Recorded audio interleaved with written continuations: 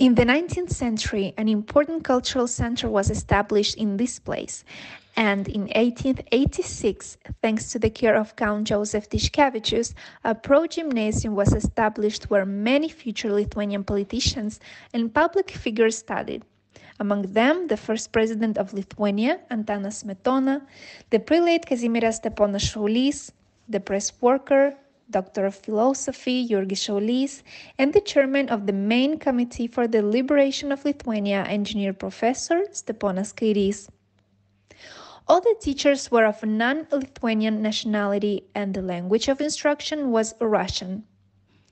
The fact that the pro-gymnasium attracted a large number of pupils in a small town of the outskirts of Lithuania is explained by the fact that Palanga belonged to the Curonian province and the Tsar regime was more liberal here. In December 1891, at the age of 15, the future president of Lithuania, the Lithuanian state, Antanas Smetona, enrolled in the third grade of the Palanga pro-gymnasium. He was very gifted in science, but was slightly less successful in mathematics. At that time, the route of the book careers were passing through Palanga.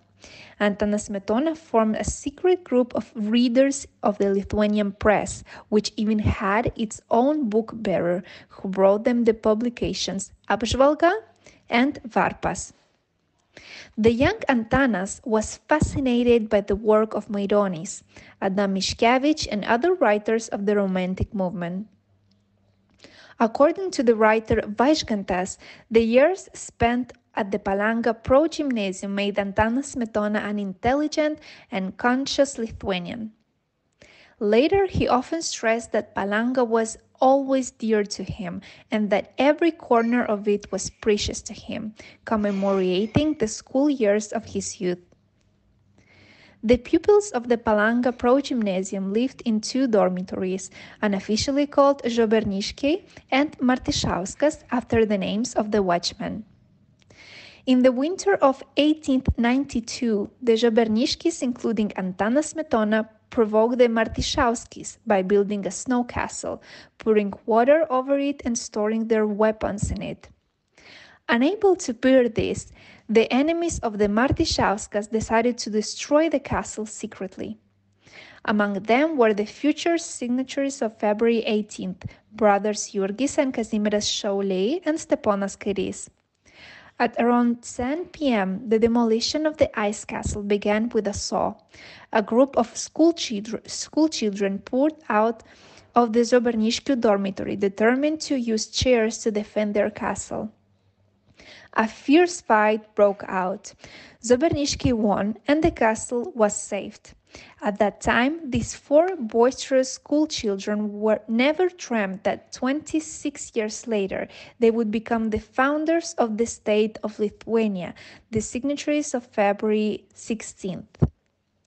In the spring of 1893, after graduating, Antanas Smetona and Steponas Kairys decided to work the occasion by visiting Prussia.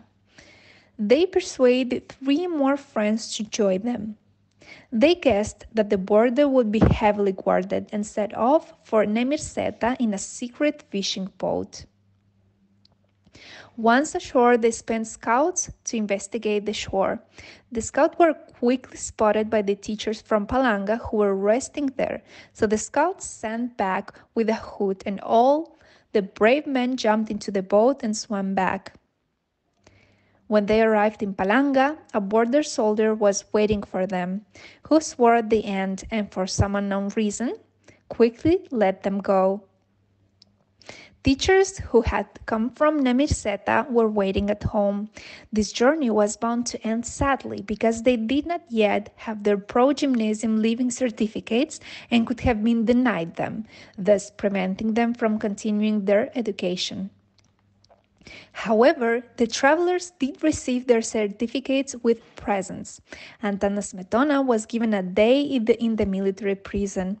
The friends they met at the Palanga pro-gymnasium later walked together with Antanas Smetona more than once. This place is special not only because it was the location of the progymnasium, but also because in this place, next to the church, the issue of Palangas belonging to Latvian or Lithuania was being discussed.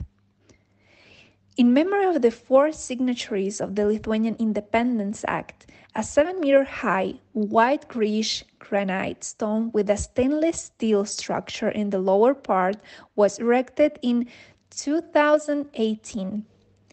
The steel construction seems to play with lines and shadow bands, which can be identified with Lithuanian national patterns. At the top of the 7-meter-high monument, the designers came up with the idea of inserting the steel symbol of the Lithuanian state, the vytis. The monument was designed by architect Algirdas Žebrauskas and sculptor Arūnas Sakalauskas. You see a vertical sprout emerging from the ground where we live, a sprout that does not end in a closed structure but rises upwards, and one segment about the fact that the 100th anniversary is only a small part of history, but in that time a lot has been done to wake up the nation from its lethargy, said architect Algirdas Žebrauskas. According to him, the future awaits us in the way we create it, how we preserve our language, culture, and faith. At the end of the alley grows an oak tree, a symbol of Lithuanian strength.